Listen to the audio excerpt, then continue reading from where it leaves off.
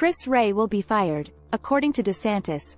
WHO also claims that the FBI and DOJ have lost their way. The Justice Department and the FBI, according to newly announced Republican presidential contender Ron DeSantis, have lost their way and allowed themselves to be weaponized against Americans. DeSantis promised to fire Wray on Wednesday.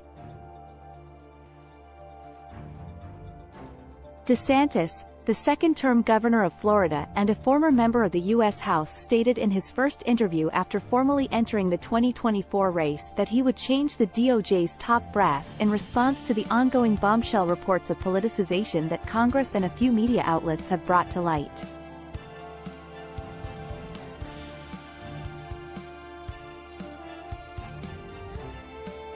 No, I would not keep Chris Wray as director of the FBI. There'll be a new one on day one, said DeSantis. As the FBI is still being charged with politicking, Wray, a Trump appointment who formerly represented former New Jersey Governor Chris Christie during his George Washington Bridgegate controversy, has come under heavy fire.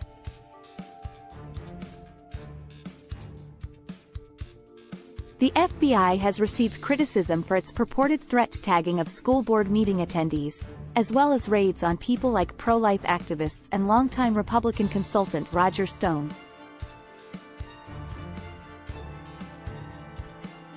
Most recently, 3 FBI employees testified before Congress that they were targeted because they questioned the January 6th narrative.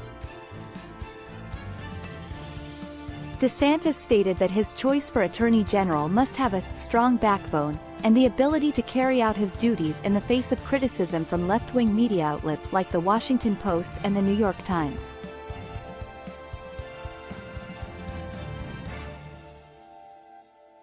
And I think the DOJ and FBI have lost their way.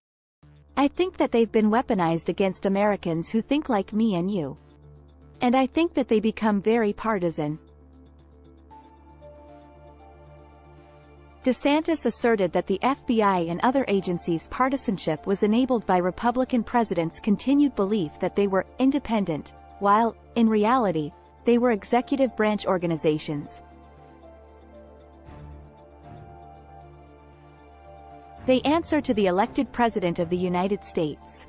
So as President, you have a responsibility to be involved in holding those agencies accountable, clearing out people who are not doing the job, and making sure that they're doing the people's business, and they're not abusing their authority, he said.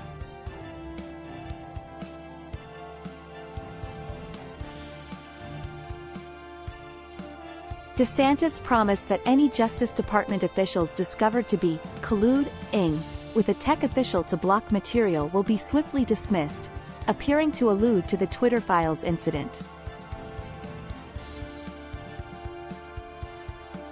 And because it's a war on truth, I think we have no choice but to wage a war on woke. A president should therefore be unafraid to speak truth to power, even if it is socially uncomfortable in some precincts, as presenting empirical facts against woke attestations can be, DeSantis argued.